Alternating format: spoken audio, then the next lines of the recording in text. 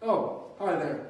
Yeah, I was just here sipping on some of my Cleaver coffee and reading this Ring Around the Northwest Awards for what I thought was an incredible year, 2010.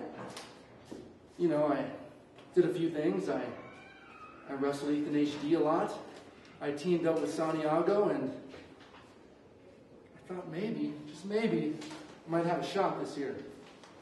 But I went over the Wrestler of the Year award, and apparently I'm not in the top 10, but I may apparently be number 11. That's all fine and dandy because 2010 is done with. I'm looking towards the future, 2011. So I was thinking about it, and these are my keys to 2011. Take a good look at that. It all starts January 9th, the DOA Rumble. Now, I'll be honest.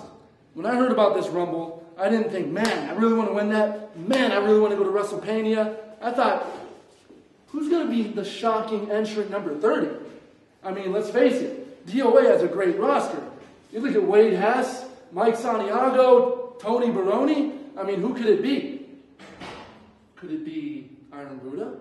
He isn't here in DOA. Could it be someone else just along those same lines? Could it be Shawn Michaels? Could be. But then I thought about it. It's got to be one person and one person only.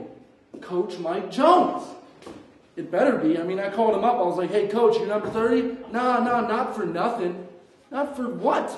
It better be you. But anyhow, enough about that. Important business, and that's what this is. The winner of that Rumble, if you haven't heard, out there in RedTube, or YouTube. RedTube? You watching this on RedTube? Yeah. No, YouTube world. The winner of this little Rumble here, whether it be entrant number 1, 20, 21, lucky number 22, or number 30, the winner gets to win a title and gets to name it whatever they want. So I'll be honest, before I started talking here, I actually got off the phone with my sensei. And I called him up and I said, on this very phone actually, I'll reenact it for you. I went, hey, what's up, master? And he said, son, I'm at the waters of soul right now, and it's so pure. And I said, hey, I didn't even ask you a question yet, master. It just came to me. And I said, hey, master, I'll call you back later. I have to talk. And that's why I'm here to say. Not if, but when I win this DOA Rumble and when I win this new championship, this is what I'm going to call it.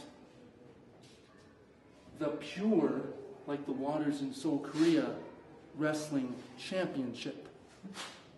Because just like my master taught me from day one, in the ring, out of the ring, wherever I am, that's what I need to be. It's pure. So January 9th, 2011, the year that Bolo finally enters and takes what is his, the Pure Wrestling Championship will be mine after I throw Coach Mike Jones over the top rope.